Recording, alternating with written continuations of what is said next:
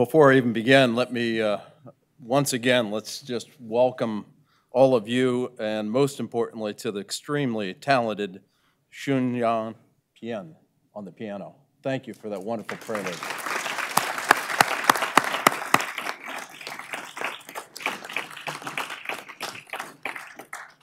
Her performance shows us that our music program is alive and well here at the University of Iowa. Thank you. Thank you ever so much.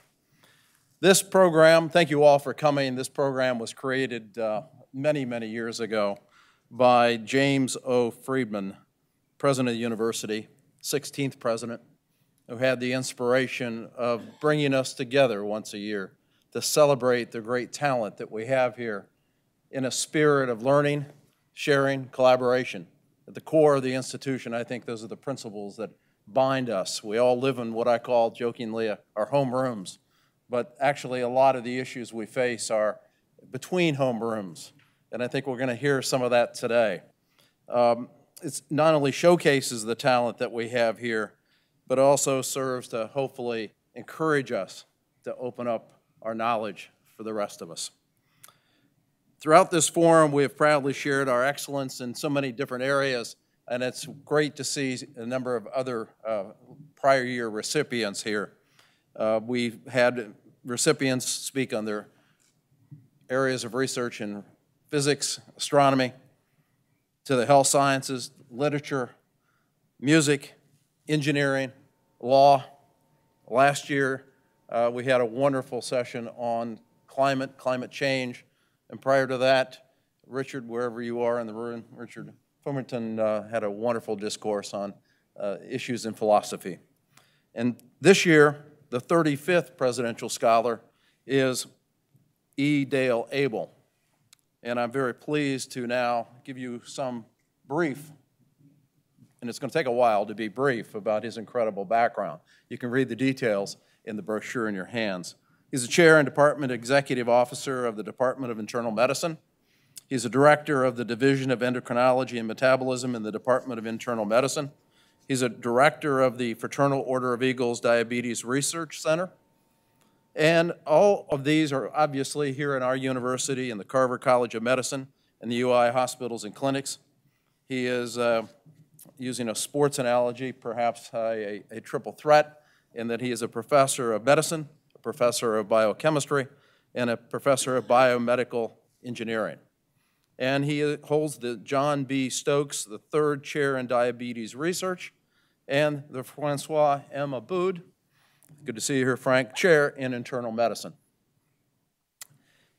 As I mentioned, your program lists a lot of the other incredibly impressive accomplishments, and I'm not going to repeat that, but we have reached out to some of the people that he's worked with in the past, some of his mentees, and asked for some of their top-of-mind thoughts and comments about his mentorship in his research and his practice. And so let me share a few of those with you here for a few moments. He clearly showed great promise early on in his career.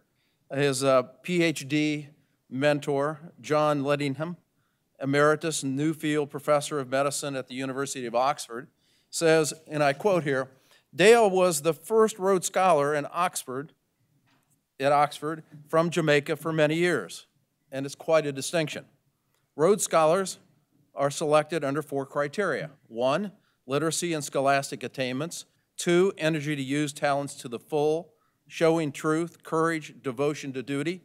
3, sympathy for and protection of the weak, kindliness, unselfishness, and good fellowship. And 4, showing moral force of character and instincts to lead and take interest in fellow human beings. Dale showed all of these. It is a delight to hear of his achievements since leaving Oxford. Clearly, Dale's talents have persisted,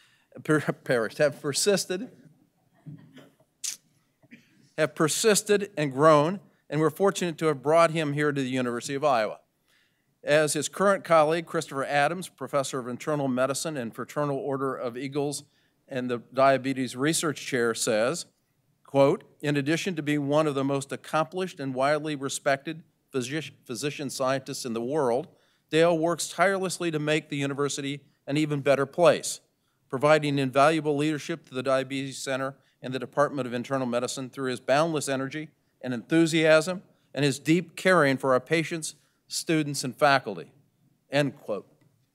That deep caring is a constant refrain you hear over and over. Many sing Dale Abel's praises, from senior colleagues to junior faculty to our students.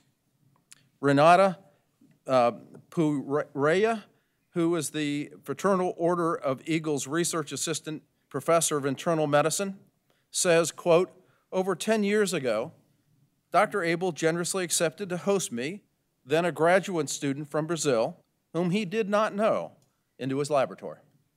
He welcomed me with open arms, a wide smile, which I soon learned he often wears. Dr. Abel's optimism is inspiring, his intelligence is extraordinary, and his energy is admirable," end quote. Former trainees of Dr. Abel all across the country have similar stories to tell. Siem Budina, now with the University of Utah School of Medicine, says, quote, "Dr. Abel had a tradition to host a potluck at his house every summer. Since his lab was a welcoming place to students and trainees from different nationalities, everyone was supposed to bring a dish that represented his or her country. I remember him trying every single dish after making sure that the dish did not have shellfish, because Dr. Abel's allergic to shellfish. He tried snakes, aged eggs, snails, and did so even when some of them made him ill. This speaks of him as an open-minded individual who is willing to take risks, but most of all, it shows that Dr. Abel is a culturally informed and sensitive individual," end quote. In 2017, Dr. Abel received the Distinguished Mentor Award from the Iowa Center for Research by undergraduates here at the UI. But this is certainly not his first such award from his students. Adam Wendy, now at the University of Alabama at Birmingham, spearheaded a successful nomination of Dr. Abel for the Distinguished Mentor Award at the University of Utah. Today, Adam says he continues to work with Dr. Abel actively. Quote, "His passion for what he does stands out, as well as how he treats his trainees as his extended family. Once you're a colleague, it's a lifelong commitment from Dr. Abel," end quote. Adam notes that Dr. Abel is obviously very engaged intellectually, but he does have a fun side to him. Quote, "He is not shy about being the center of the party.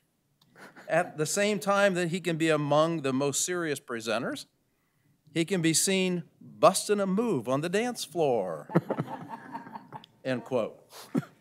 Well, I don't know that we're going to see much of the busting out Dale Abel here today. We might, but I know you're going to see his intellect, his talent, his passion, and dedication on display in his presentation.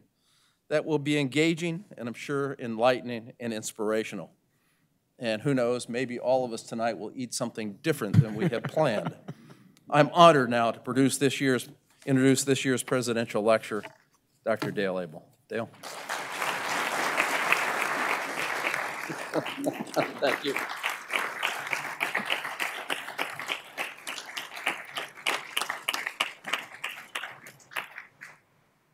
Thank you very much, President Harold. And it looks like you did some espionage and you dug up some of my secrets. And I'm glad that certain other ones weren't dug up. Or maybe you have some things that you'll discuss with me afterwards. I thought what I'd do this afternoon is really share with you one of the areas that we have been working on for the last 15 to 20 years, which is really understanding cardiovascular complications of diabetes. Diabetes is an old disease, and the word diabetes actually comes from siphon, because back in the day, the way that you diagnosed diabetes was the patients told you that they had to go to the bathroom to pee a lot. But not only that, back in the day, doctors not only touched patients, but they also tasted bodily fluids. And diabetes mellitus, as shown in that ancient Sanskrit description at the top, says the urine was very sweet, cold, sticky, opaque, like the juice of cane sugar. Now, fortunately for many of us, we have other tests that we do these days, and we don't necessarily have to subject either ourselves or our patients to that level of sampling. More recently, Thomas Willis, a distinguished practitioner in the United Kingdom, said diabetic pea tastes wonderfully sweet, as if it were imbued with honey or sugar. The story, however, is not that sweet, because if one actually looks at the prevalence both of obesity, which is a risk factor for type 2 diabetes, as well as type 2 diabetes in the United States, you can see very clearly since the last 30 years or so, there's been a progressive march in the increase in both the incidence and prevalence of diabetes, type 2 diabetes, and its major risk factor, obesity. And if one actually looks at that by the numbers, you can see in the yellow that the percentage of people with diabetes in 1960 was approximately 1% of the US population. And now in 2015, it's about 9% of the US population. That translates to 25 million individuals with diabetes. It's a global emergency. And if you just stop and look at this slide for a moment, you'll see that every region of the globe is touched by this epidemic. And really, it's an epidemic of development. As we, as humans, have gotten wealthier, more advanced, we eat more, and we see that diabetes then becomes an unfortunate side effect of human development. The other thing I want to note is that if you look at sub-Saharan Africa or the Middle East, the projected increase in incidence of diabetes is actually triple digits. And therefore, there'll be a shift in the burden of diabetes across the globe, particularly in countries which we would regard now as developing countries. It also costs us a lot. And if you just stop on this slide for a second, you'll see these are denominated in billions of dollars.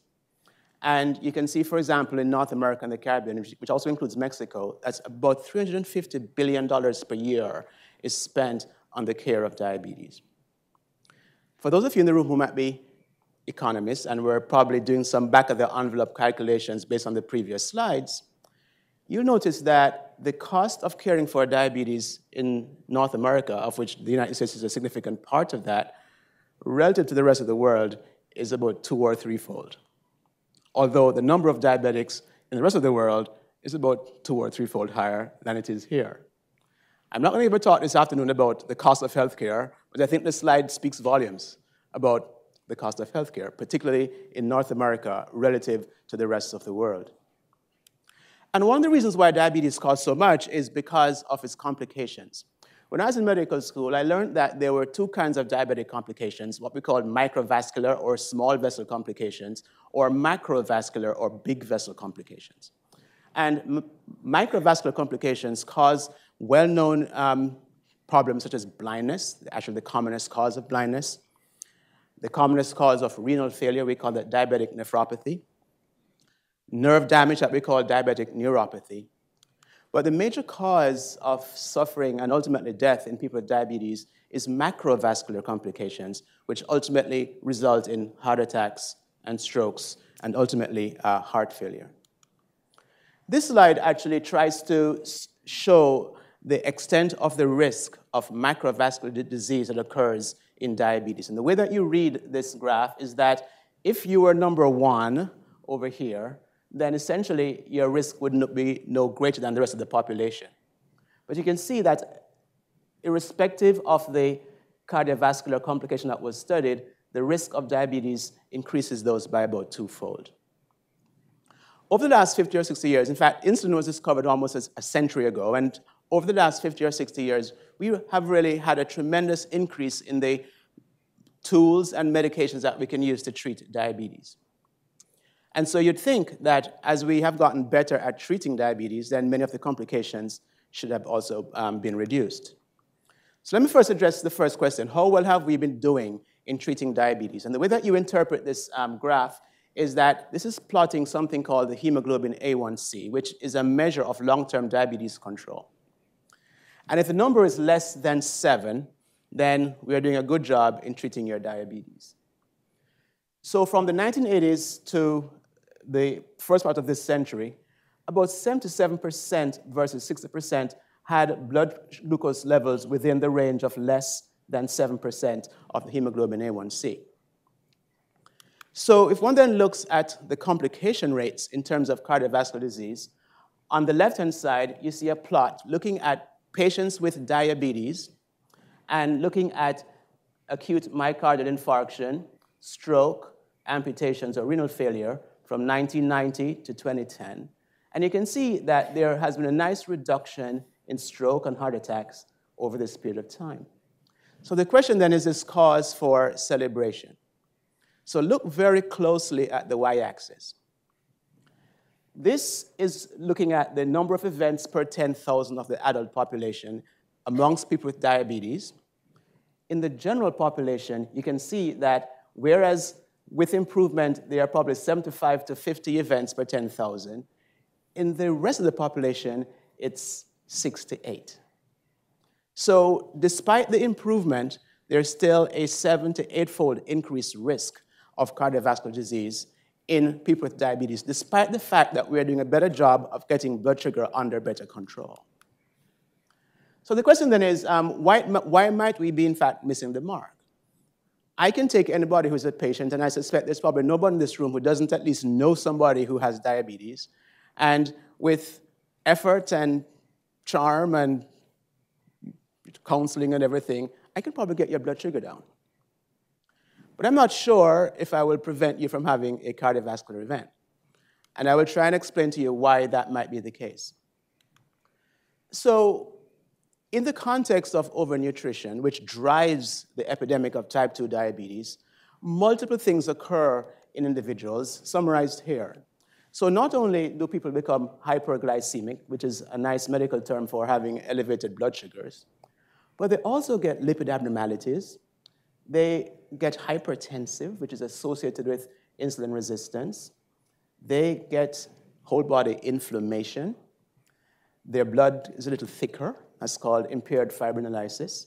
Their blood vessels don't behave. We call it endothelial dysfunction. And all of these changes really conspire towards amplifying the risk of vascular disease. Therefore, if one only treats one of those squares, you can see very easily that you may not necessarily have the impact on vascular disease that you think you'd have by just lowering or normalizing the levels of blood glucose. This has actually been studied very well over the last 20 years or so in terms of what reduces complications of diabetes.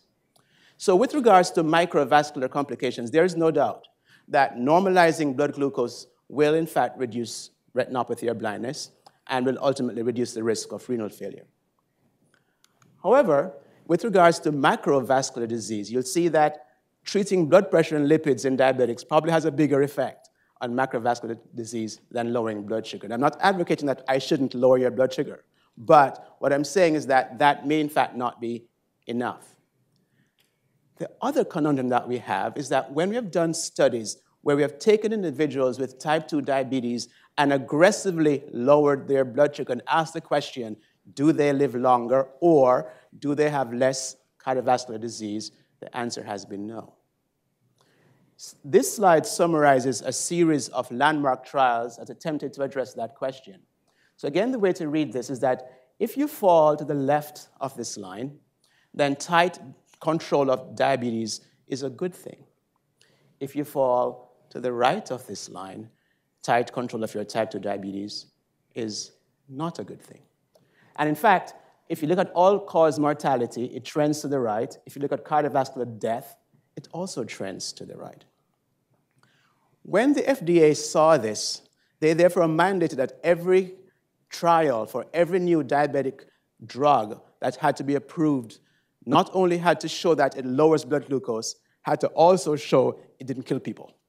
And more importantly, had to show it had at least a neutral or potentially a positive cardiovascular benefit. This slide summarizes the plethora of clinical trials which are now ongoing. They all have nice names like TCUS and Sustain and Excel and Freedom from CVD. That's sort of the joy of clinical trials. You spend half your time putting a name on the trial. But some of these have now actually completed enrollment and have actually shown that with some of these newer agents, at least many are neutral, and a few of them have some benefit. But the overall message here is that they all lower blood glucose to the same extent, but the effect on cardiovascular disease doesn't necessarily match the degree of blood lowering. So we have this black box scenario, which is, well, what else is in the black box that we are not really addressing when we try to manage individuals with diabetes? So I'm about to make you all endocrinologists on this slide. We all make insulin, and after this lecture, I know some of us are going to have a meal, and you're probably all going to have supper. And assuming that your pancreas is healthy, you will increase your levels of insulin because you need to get the blood glucose down, you need to get the sugar into various organs. Where? Into muscle as glycogen, into liver, and then you also have to take the excess that you can't store otherwise and convert it into fat. And insulin does all of those things. Now, in the pathophysiology of type 2 diabetes, what occurs is that there's a phenomenon known as insulin resistance, which is to say that tissues that normally respond to insulin do not respond as well to insulin. So what that means, if you're a liver, is that whereas insulin tells the liver to stop making glucose, if the liver becomes insulin resistant, it says, nah, I'll just keep making glucose.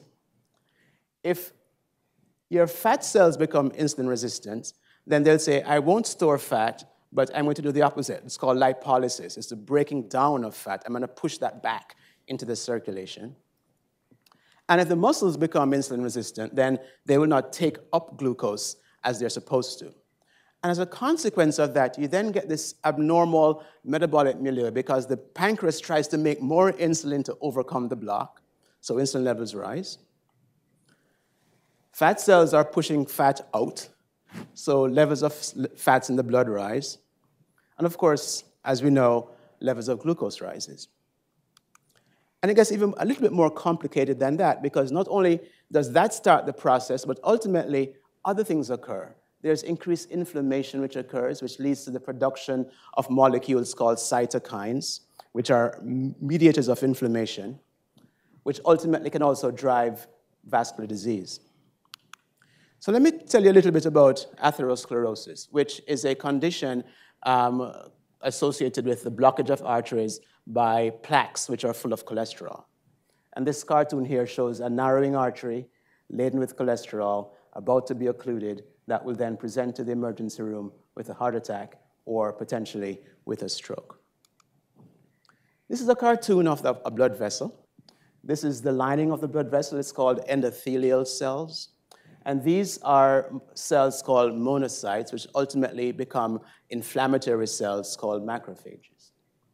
And in the context of diabetes, as the endothelium is responding to this abnormal metabolic milieu, it activates these cells, which then roll along these cells and ultimately squeeze in between them to an area of the vessel beneath these cells.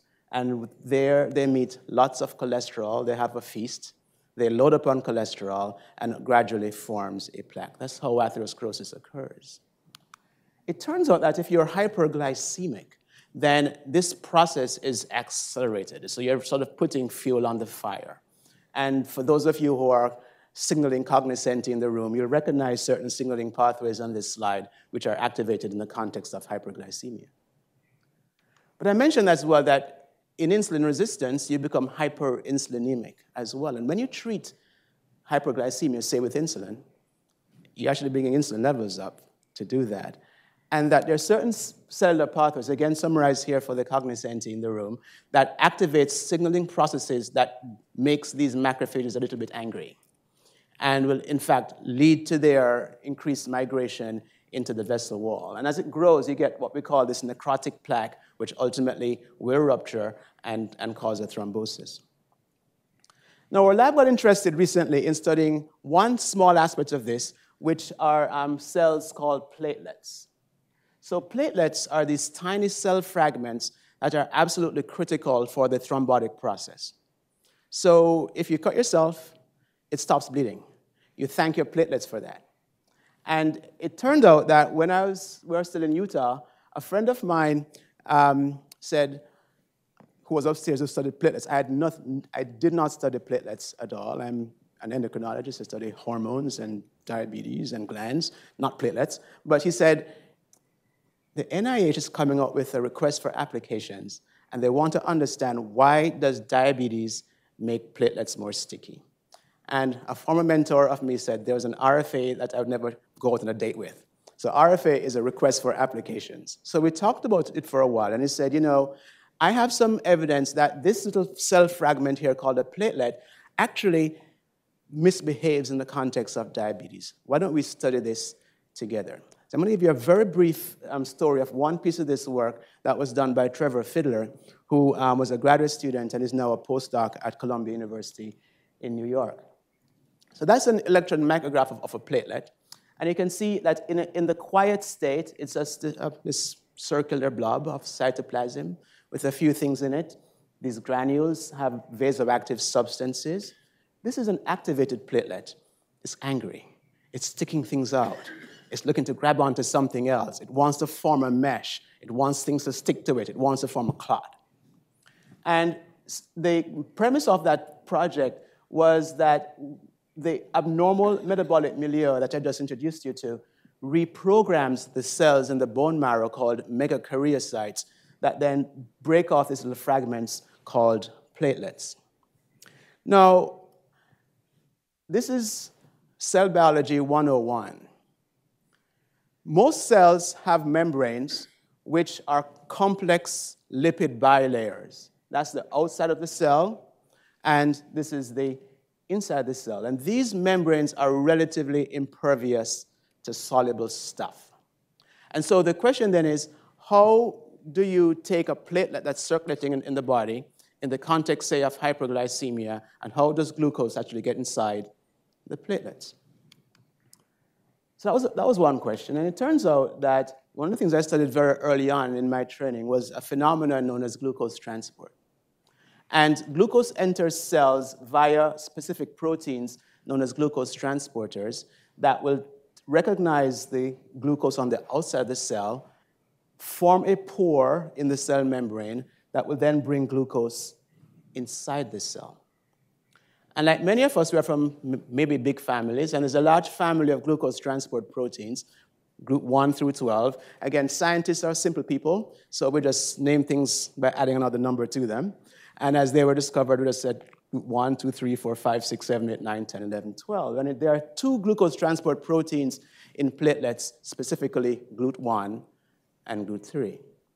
So we used a clever genetic engineering trick to actually make platelets that lacked GLUT1 and GLUT3, but only in platelets. And what Trevor was able to show, and I'll just give you a couple pieces of data here. This is a Western blot showing that in mice that lack GLUT1, we call them GLUT1 knockouts, there's no GLUT1 protein. Mice that lack GLUT3, there's no GLUT3 protein. And then we cross them together to get these double knockouts, DKOs, and they have no GLUT1 or GLUT3. You can measure the glucose uptake in these cells, and you can see that if you try to activate these platelets in a dish, that normal cells will increase their glucose uptake when they're activated, but these GLUT1, 3 double knockout platelets do not take up any glucose. So we have a model that works. So what happens to how the blood clots? So you can try to activate platelets in a dish. You can give a drug, in this case thrombin, and you can measure a protein on the surface, and you can see that in normal platelets, there's this appearance of this protein on the surface. If the platelets cannot use glucose, there's less of this protein. So these platelets are a little bit sleepy. You can also just take an animal, and you can put a little biopsy of its tail and stick it in some warm saline, and just get a stopwatch and ask, how long does it take for the bleeding to stop? And you can see that in normal mice, it stops in about a minute. In these animals that do not have the glucose transport, it takes a little bit longer. You can also expose one of the arteries and put a little bit of iron chloride on there, and with a probe, measure blood flow. This will irritate the lining, and it'll form a clot in that blood vessel. And again, you can see that the normal vessel will occlude in about 500 seconds, but the ones that don't use glucose will actually take a bit longer. So what this taught us then was that the field had known very well that there was a very exquisite signaling pathway that was required for activating platelets, but it had to be fueled by glucose. So Trevor then asked the question, so we have a model that doesn't use glucose. Let's make these animals diabetic and ask what happens. And the way that you do that in the lab is that you can give a drug that damages the beta cells of the pancreas, and these animals will become hyperglycemic. So this is a blood sugar curve over time, and the gray squares and black circles on the bottom are animals that got no drug, and the animals that got the drug to make them diabetic are shown here. And you can see that their blood sugar rises very nicely, but the controls and the mutant animals, they get the same degree of diabetes. So there's no difference in the degree of hyperglycemia. What then happened to how much sugar their platelets use? So focus here on this black and red bar, and you can see that a diabetic platelet uses about twice as much sugar than a non-diabetic platelet. And then this is what happens when you push them and fully activate them. And over here, a busy slide, but again, focus on the black and red bars, and we're essentially activating platelets in a dish by exposing them to this compound PAR4. And you can again see that the diabetic platelets are angry. They're easy to activate. And when we impair their ability to use glucose, they are less angry. They activate less well. So you can do things with approval of the animal facility and the IACUC and so forth to actually ask the question, can you do something in vivo to see if there's a survival advantage? And there's something that you can do where you can actually inject an animal with collagen and epinephrine, and it gets massive pulmonary embolism, which is driven by increased blood clots in the lung. So we did this both to diabetic animals and non-diabetic animals with and without the ability to use glucose in their platelets. This is a survival curve. The black line are control animals who have been treated to induce this pulmonary embolism, and they die rather rapidly. If they are diabetic, they die faster. If their platelets are not able to use glucose, which is in the blue, they actually have a survival advantage. So what this therefore taught us was that overfeeding platelets in the context of diabetes with glucose actually overactivates them and increases the risk of thrombosis as occurs in the context of diabetes. The second complication I'm going to talk about in this lecture is heart failure. You may remember from the very first slide I showed you, I talked about microvascular and macrovascular complications, talked about blindness, renal failure, neuropathy, and heart attacks and strokes. Heart failure is another relatively unrecognized diabetic complication, and let me show you the evidence for that. This is a large epidemiological study, and what this is showing is either the prevalence or the incidence of heart failure in individuals with diabetes across the age spectrum. So starting at less than age 45, going up to 100 years old. And at every age point, the number of heart failure events are significantly higher in individuals with diabetes. And very interestingly, when they did an analysis of this epidemiological study, there are a few things that showed that correlated with this risk of diabetes. For example, ischemic heart disease, renal failure, but intriguingly, female sex increased their risk of heart failure if you're diabetic. We actually don't know why, and this is a very important area, I think, for further study. And we have been very interested in this one, which is insulin use. Now, you could say that if you are taking insulin, you have more severe diabetes, and that's simply the reason why. And although I won't speak about this in this lecture, we have direct evidence that once the heart begins to fail, increased insulin signaling on the heart can, in fact, accelerate heart failure. I also mentioned earlier that if you look at the general population, 9 to 10% of the general population are diabetic. If you look at the heart failure population, so people in the hospital with heart failure, and in this study done by Justin Achufo, a guy at the Brigham and Women's Hospital, they looked at nearly 400,000 heart failure admissions using Medicare data and asked the question, what percentage of them were diabetic? And they looked at different kinds of heart failure, and irrespective of the kind of heart failure, and for the cognoscenti, this is heart failure with reduced ejection fraction versus heart failure with preserved ejection fraction, almost 50% of heart failure patients had diabetes. This is a survival graph, and if you look at this very carefully, you'll see Breast cancer, 11% mortality, 5 years. Lymphoma, 15% mortality at 5 years. Colon cancer, 35%. Leukemia, heart failure, 48% mortality at 5 years. It is a devastating disorder. And if you are diabetic and you have heart failure, the outcome is actually quite substantially worse. So it then begs the question, what's driving this heart failure, and is it glucose? And if it is glucose, what happens if we lower glucose, and what does that do on the prevalence or incidence of heart failure? So this is another slide, just again, you're used to these now, which is looking at the relationship between blood glucose control and heart failure risk. And again, if you're on this line of 1, it means that there's no increased risk. And basically, for every percentage increase in hemoglobin A1C, there's an increase in the risk of heart failure with the exception of one study. And I'm going to summarize in this slide essentially what we have learned from studies looking at multiple diabetes therapies. That many of the ones that we've been using for a very long time, shown here on the left, if you look at the impact on heart failure, there's actually no real benefit, despite the fact that they lower blood sugar very effectively. There are some new agents. Well, there's actually one very old agent here, metformin, which for those in the room, like Dr. Abboud, who have been practicing medicine before I was born, he was probably prescribing metformin back in the day, and it actually has a very positive effect on the heart. And there's some new medications coming out now that may also do the same. So the question then is, why is this? And this is a busy slide, and I just put it there just to say it's complicated. That there are multiple pathways that ultimately impinge upon the heart in the context of diabetes to increase the risk of heart failure. And we have studied a few of these in the lab, and I'm going to give you a brief story about 2 things, mitochondria and a phenomenon known as lipotoxicity. These are MRIs that were actually obtained at the University of Iowa of the human heart. That's a healthy heart.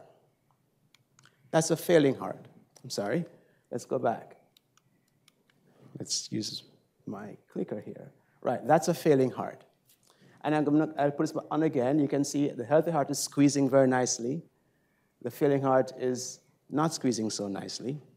And at some point, the loop stops and the heart stops. That's not actually good when the heart stops, right? Because the heart is a muscular pump that pumps thousands of gallons of blood throughout our lifetime. It doesn't have the option to take a rest. It doesn't have the option to fatigue. And the way that the heart is able to maintain this level of activity over decades of life is because it is exquisitely adapted to make fuel called ATP, which is the fuel that drives the contraction of cardiac muscle. So I must talk a little bit about metabolism because that's how you make ATP.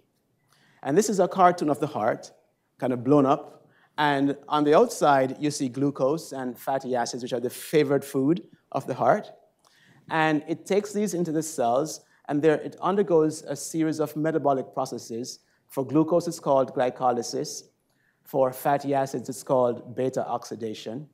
And it breaks down into smaller and smaller molecules that ultimately will enter the mitochondria and will go through something called the Krebs cycle, the TCA cycle. And Hans Krebs was a professor at Oxford whose last PhD student, Heinrich Teitmar, is a personal friend of mine. So he tells me all these wonderful stories of his time in Dr. Krebs' lab, for which he won the Nobel Prize, of understanding how these small molecules are broken down in the mitochondria to ultimately fuel what's called the electron transport chain to make ATP. The normal human heart weighs about 350 grams. That heart generates up to 6 to 8 kilograms of ATP per day. And it burns all of it in order to maintain its need to constantly contract. So we studied diabetic animals, and this is an OB mouse. It has a mutation in a gene called leptin, and it makes it eat a lot. It overeats, and it becomes obese and diabetic. These are his little mates, so they're the same age, who don't have the mutation. And this one is diabetic. Those two are not. We have a heart-lung machine in the lab. We can actually take these hearts out of these animals, hook them up to the heart-lung machine, and they beat. And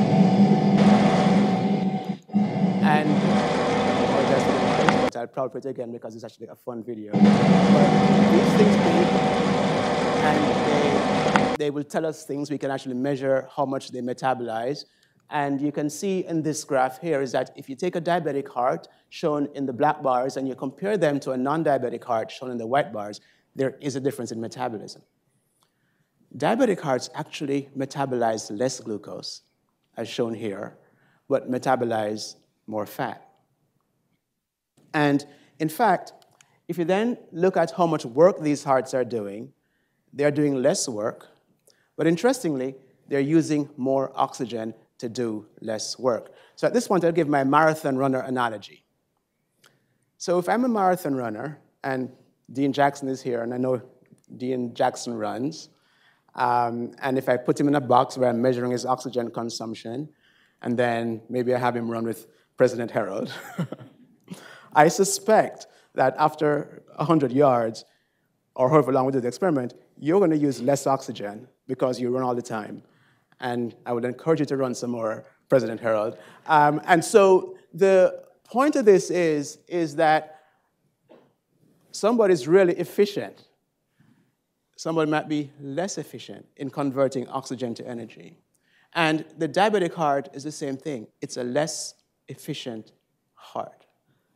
And in fact, we can calculate cardiac efficiency. You can see very clearly that cardiac efficiency is reduced in the diabetic heart. Now, why is this? This occurs because mitochondria, which are those little parts of the cell that make ATP, are abnormal in the diabetic heart. So this is an image that we published a few years ago from a normal heart or a type 1 diabetic heart. This is an animal image. There are similar images in humans. And you can see clearly that this looks different from that. So a healthy mitochondria has all of these structures called cristae that are very densely packed inside its structure. And in the diabetic mitochondria, you can see somebody took a hairdryer or an airbrush, kind of blew things out a little bit. They are less cristae, and in fact, these mitochondria are making less ATP. Another type of diabetic model, you can see the pattern of mitochondria are different from the normal, and these yellow arrows are showing lipid droplets, which are also accumulating in the hearts of these animals. So as we began to study this, there are many tools that we can use to address the question as to what's the basis for this mitochondrial impairment. And one of the things that one can do is do something called proteomics, where you measure the levels of almost every protein in the cell. And one of the things that we saw very early on was that the proteins involved in this part of glucose metabolism called glycolysis were reduced, but the proteins involved in fat metabolism were actually induced or increased, whereas at the same time, the proteins in the mitochondria were reduced. So you had this sort of metabolic imbalance where you're pushing all the fat in, but you didn't have the capacity in the mitochondria to actually burn this fat very efficiently. And so you might be asking, and I think Dr. Abboud is asking this question, well, if the mitochondria are sick, why are they using more oxygen? Because a healthy mitochondria will use a lot of oxygen to make ATP. You'd think a sick mitochondria would not use oxygen to make ATP. And I remind you again of the oxygen graph I showed you before, that the diabetic hearts are kind of blowing hard, using a lot of oxygen. And this is also true in people. So this is actually a study in diabetic humans showing oxygen consumption in their hearts as a function. Here, this is body mass index, but they were also more diabetic. And cardiac efficiency shown here, that these individuals also had less efficiency in their heart and more oxygen consumption.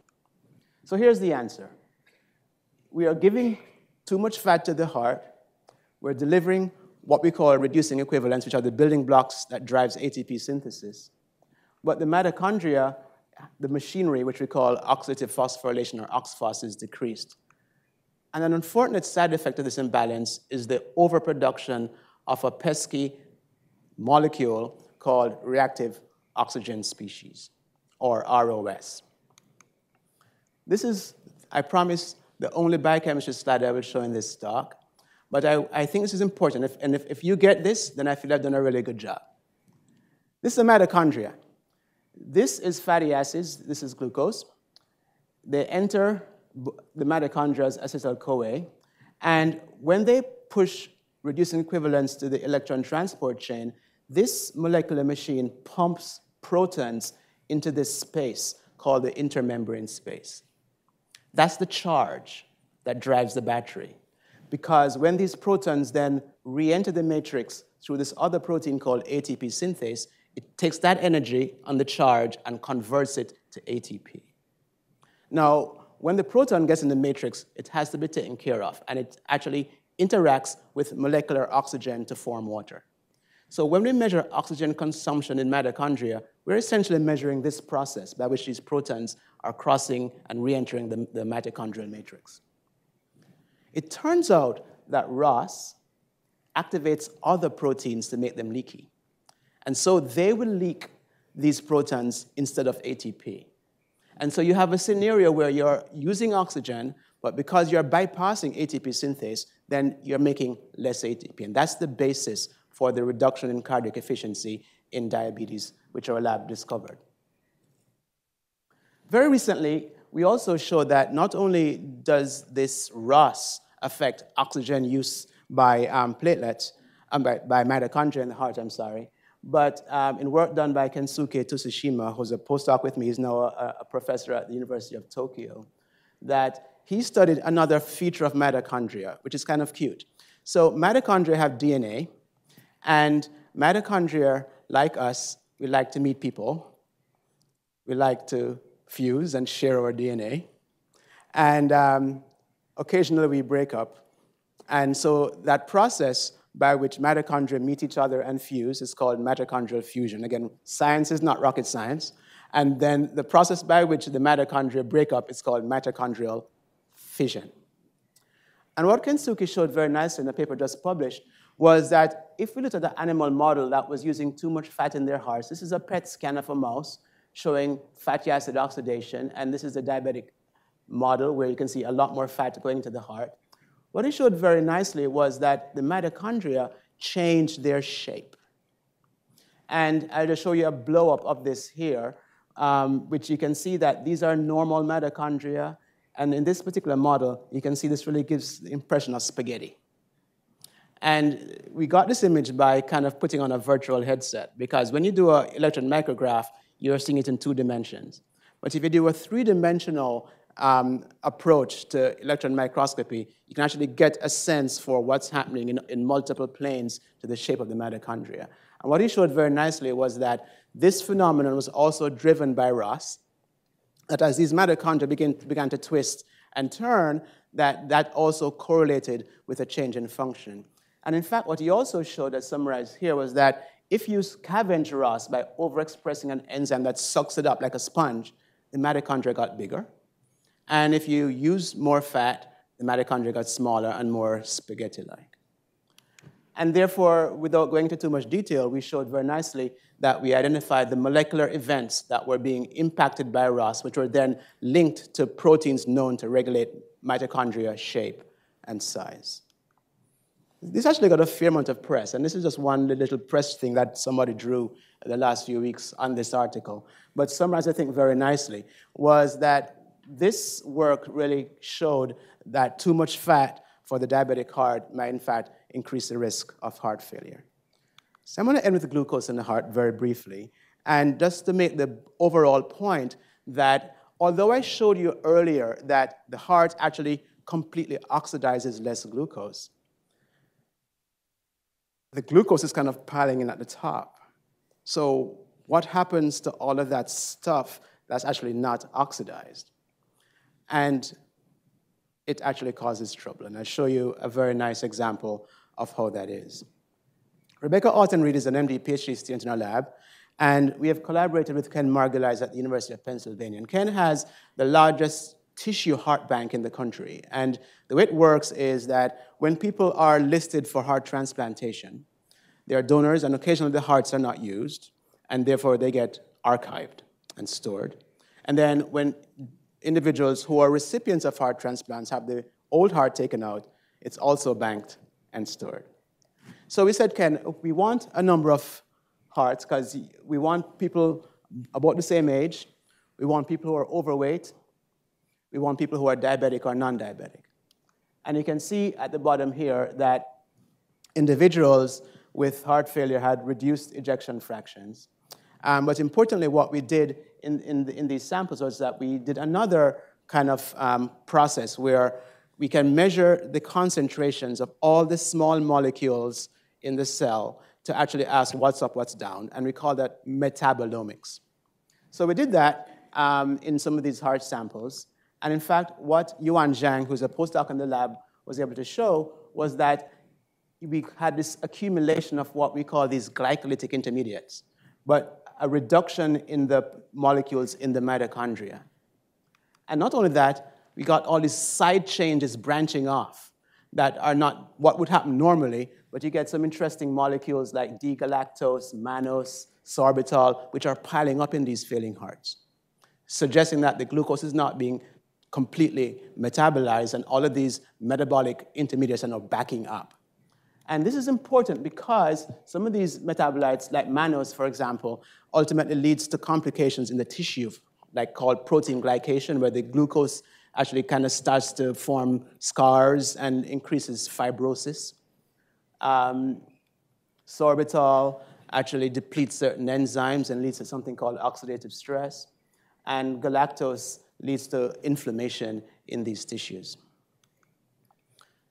So we like to have fun in the lab, and we say, okay, we have this observation. Can we model this in a mouse? So we made a mouse that had glycolytic backup, and we did that by inhibiting a protein that takes pyruvate into mitochondria. And when we did that, we got nice backup of all these things. And interestingly, when we hung those hearts and measured metabolism, they did what diabetic hearts do. They oxidize more fat, use less glucose, and use more oxygen. And in fact, they fail. So these are the mutant hearts here after a few months. They are big, they are dilated, they're not squeezing very well. And we can measure that here as ejection fraction. You can see it's rather low. So just causing a backup of all of these poorly metabolized glucose intermediates was sufficient in this animal model to lead the heart to fail. So this cartoon drawn by Adam Wende, who you spoke with and who told me about my dance moves, Adam sent me this slide because he has taken a part of this work with him in his own lab at the University of Alabama. And in some different models, he has also shown that by pushing more glucose into the heart, you get accumulation, not only of glycogen as you'd expect, but other bypass pathways like hexosamines, which he has shown very nicely, leads to molecules that bind to DNA, leads to molecules that bind to the electron transport chain, and ultimately will lead both to the altered expression of genes as well as altered function of the mitochondria. So I'm going to end us with a cute experiment, and then we'll wrap this up. So if you have a heart that is not able to completely oxidize sugar, can you fool it and give it something else to eat? And by having it eat something else, then can you have it not worry about pulling all this glucose in? So we gave these mice an Atkins diet, and it's a ketogenic diet, high in fat. This one was actually relatively low in protein, but very, very low in carbs. And we said, let's feed you this diet. Let's give you lots of ketones to eat and see if that will make you happy. And it turns out it made these hearts very happy. It's a busy slide, but just focus here on this thing called EF, or ejection fraction. And so the mutants are failing on the diet. They preserve their function. They have less hypertrophy, as shown here. So what I tried to do in my talk today is just to give you a broad sense of some of the complexities that the poor heart has to deal with in the context of the diabetic milieu. And Adam also shared with me this slide, which is in the context of heart failure in diabetes, it's really death by 1,000 cuts. And I've showed you some evidence this evening of the role of abnormal lipids on the mitochondria. I showed you some evidence of incomplete metabolism of glucose and effects that that might have on the heart. We are actively studying the effects of insulin, which I won't tell you about, and other labs are studying the effects of inflammation in the heart. So ultimately, as we really try to tackle this really potentially difficult problem of heart failure in diabetes, where we need to go next, I believe, is not just simply lowering the blood sugar, We really need to understand what's happening within the cells and identify targets that potentially we can then modify in new ways. I can stand here this evening because I'm really privileged to work with an amazing team of individuals. This is a picture for a lab over in the Papa John building. And you see many faces, and it ranges from undergraduate students to graduate students to postdoc students, medical students, and junior faculty. I've put listed here colleagues who have worked with me on the specific projects I told you about over the years, many of whom are now running their own labs in other parts of the country and other parts of the world.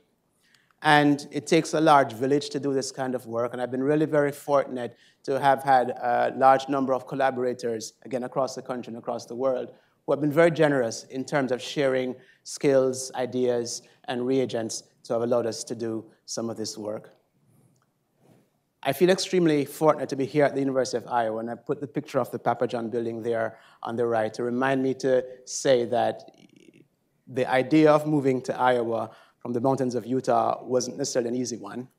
That said, I managed to convince my whole lab to move, and we've really had a wonderful go at it over the last 4.5 years, and I've been fairly fortunate to have maintained some funding to keep this going. So I thank you very much for this tremendous honor and privilege to deliver this lecture this afternoon. I hope I haven't bored you too much or overwhelmed you with too much biochemistry, but I certainly want you to enjoy your supper tonight. Don't feel too guilty about what you eat, but I would strongly recommend loading up on the vegetables and maybe cutting back a little bit on the carbs. Thank you very much.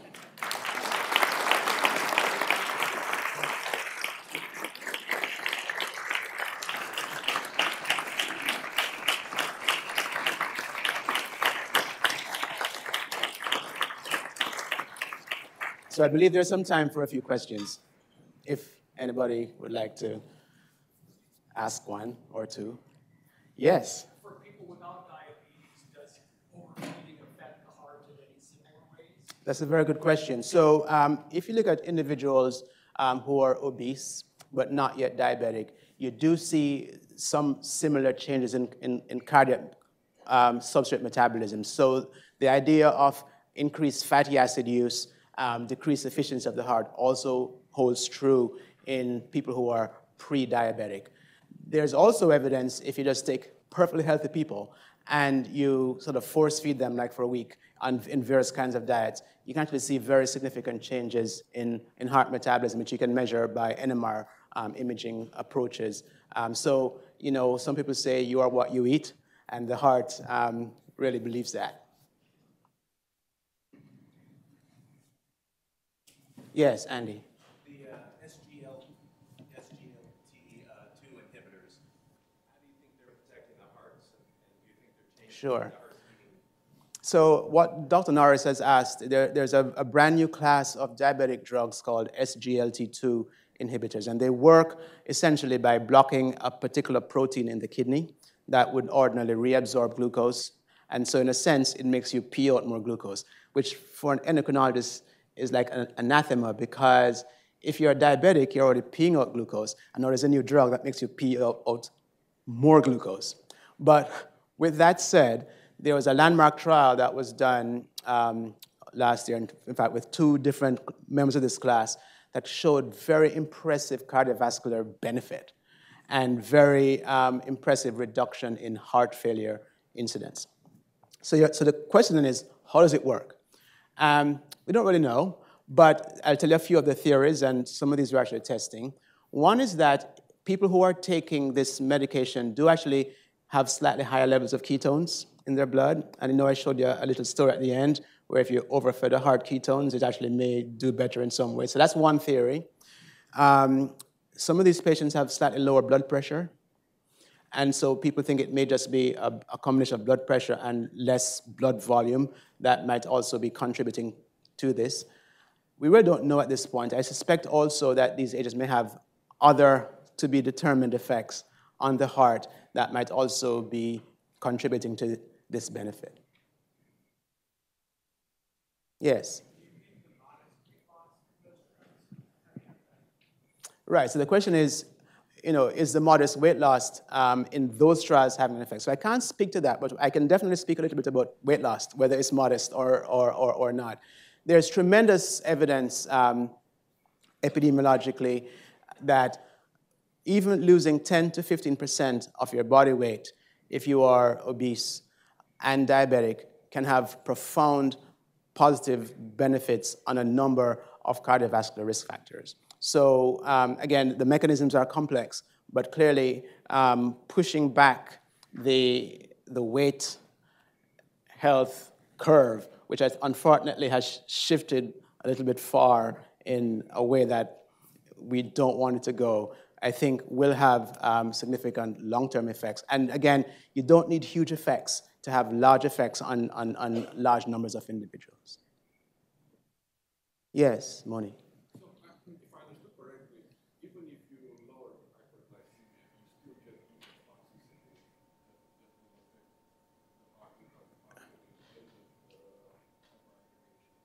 Right, so you're correct. Particularly, well, so I think in the platelets, it's not so clear. I think that if you, remember, I showed you an experiment in an extreme model where I essentially prevented these platelets from using any glucose at all. I mean, in reality, I could never do that with a drug, right?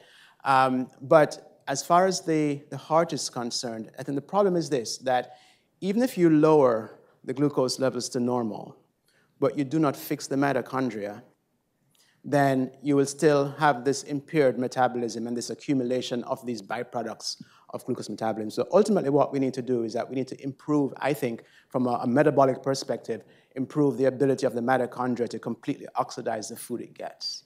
And if we can do that, and then potentially we might then begin to see fewer of those effects which occur when you have these molecules doing things that they weren't really meant to ultimately do.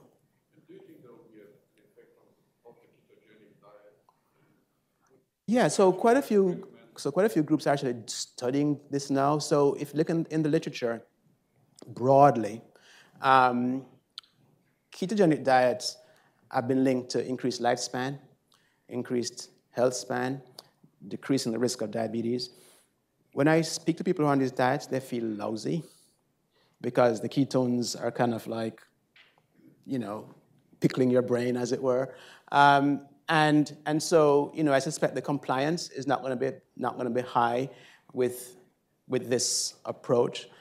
I think what we're trying to learn, though, is what are ketones doing?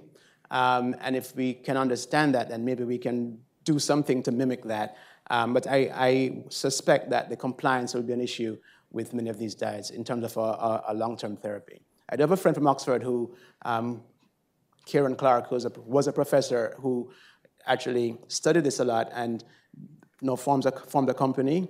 It's called Delta G. So if you study mitochondria, Delta G is a particular measure of mitochondrial energetics. And she actually knows manufacturing ketones. And she's working on the flavoring and everything. She had actually a big DOD grant to do this. And the idea is you can actually take it as a ketone shake. And I'll just tell you one other quick story in that regard. So she published a paper in Athletes. These are cyclers, and they kind of loaded up on this before. They did better.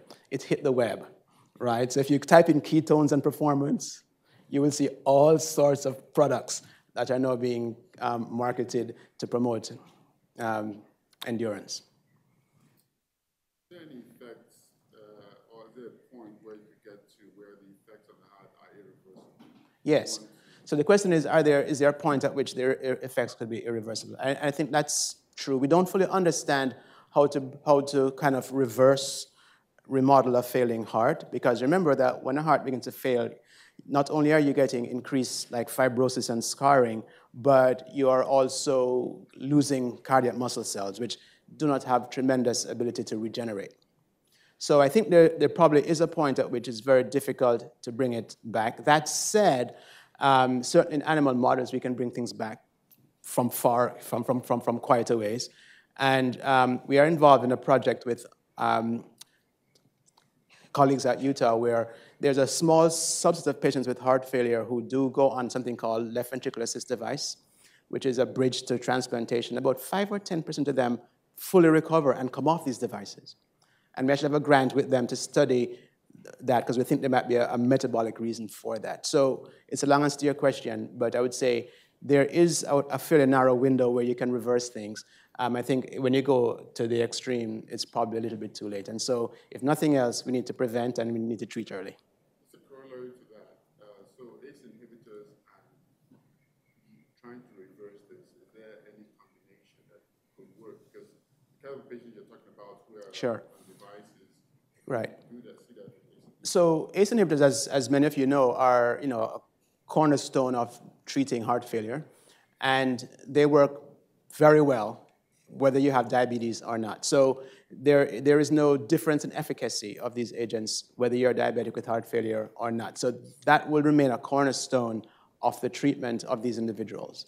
There's also evidence, for example, that people on ACE inhibitors, say for hypertension, for example, actually are somewhat protected from becoming diabetic over time.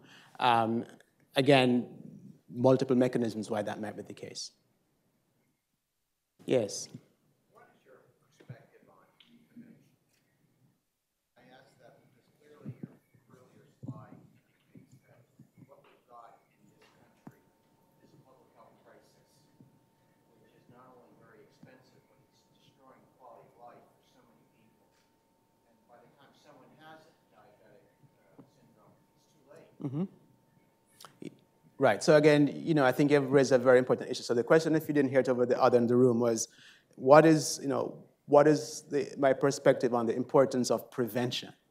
Because you could say, if we could sort of roll back our caloric intake to what was happening in the 50s or 60s, right, then maybe my endocrine colleagues in this room might be out of work, at least as far as type 2 diabetes is concerned. And so, yes, I mean, this is a social thing. If you look, in fact, at the relationship between laws that subsidized corn and got high fructose corn syrup pretty much in everything that we eat, and the other unfortunate part of this, at least in North America, was that for probably 2 decades, fat was bad. And so what food manufacturers did was that they just switched the calories from fat to glucose or high fructose corn syrup to maintain the flavor. And it turns out that was probably even worse than keeping some level of healthy fats in the food. So there is, we need to work with the food manufacturers. We need to make healthy food, and I'm now sort of waxing political here. We need to make healthy foods affordable, because food which is not so healthy is actually pretty inexpensive. And if you actually look at the relationship, for example, between poverty and diabetes, it's actually directly correlated, and the correlation occurs in the context of availability of inexpensive, dense, highly caloric foods. That's one point. Then the second point has to do with sort of public policy around how you get from point A to point B, right? I could show you lots of cartoons of people driving through and having their meal delivered on their lap. The notion of having us actually walk more, be more physically active, is something that I think needs to be thought about and needs to be discussed in the context of urban planning, et cetera, because there's a direct correlation between an increasing sedentary lifestyle plus caloric excess and the exploding prevalence of type 2 diabetes that we're seeing. So yes, prevention is absolutely critical. I think it's going to need a lot more than us asking for it. It's going to need appropriate public policy and investment in really tractable solutions to this. Yes?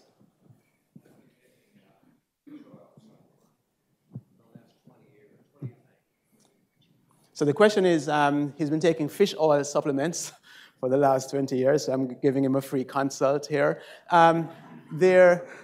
So not all fat is bad, and I think it's important to make that point very clear.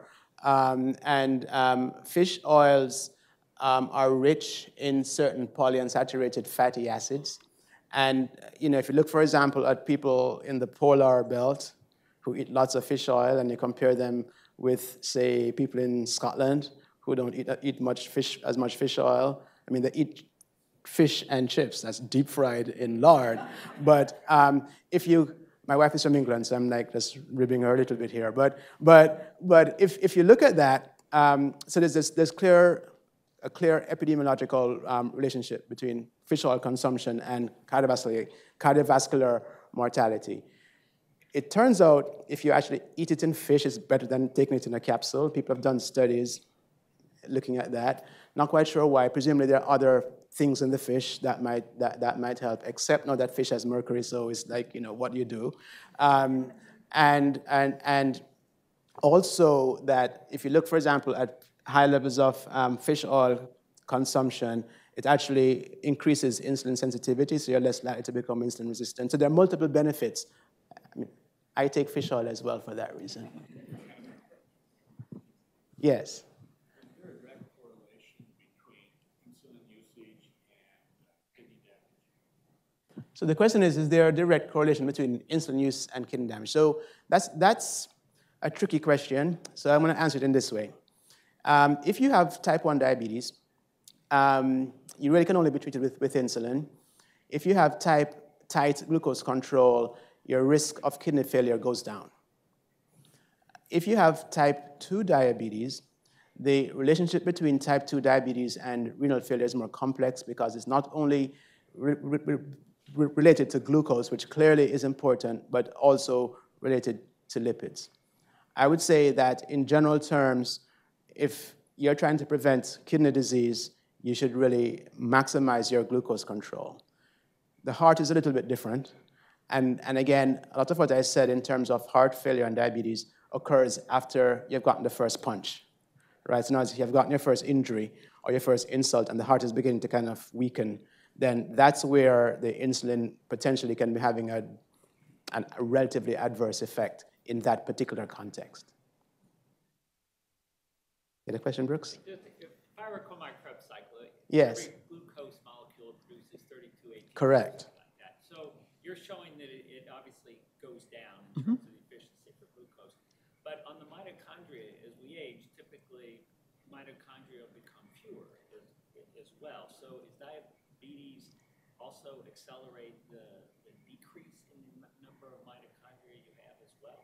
Right. So the question is, does diabetes reduce the number of mitochondria? The answer is yes, but it's really more of a qualitative thing, right?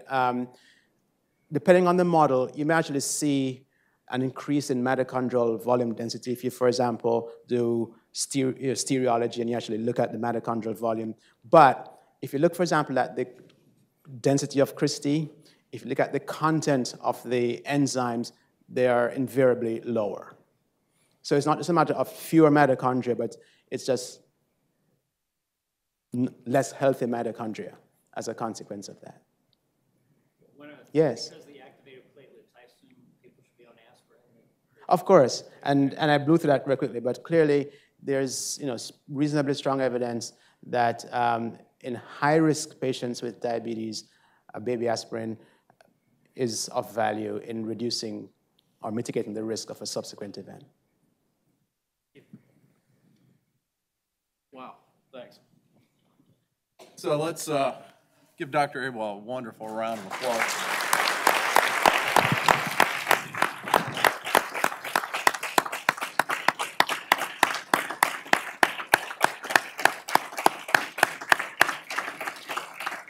Well, I knew when this topic came up that I was not going to enjoy this evening's dinner. Little did I know that tomorrow morning I've got to go out and run with Dr. Jackson in the rain, hopefully not the sleet, and on top of that, I have to pickle my brain for the next few weeks. So, magnificent talk. For all of you that would like to join us, we'll have a reception downstairs in the lobby, commencing as soon as we can get down there. Thank you very much once again.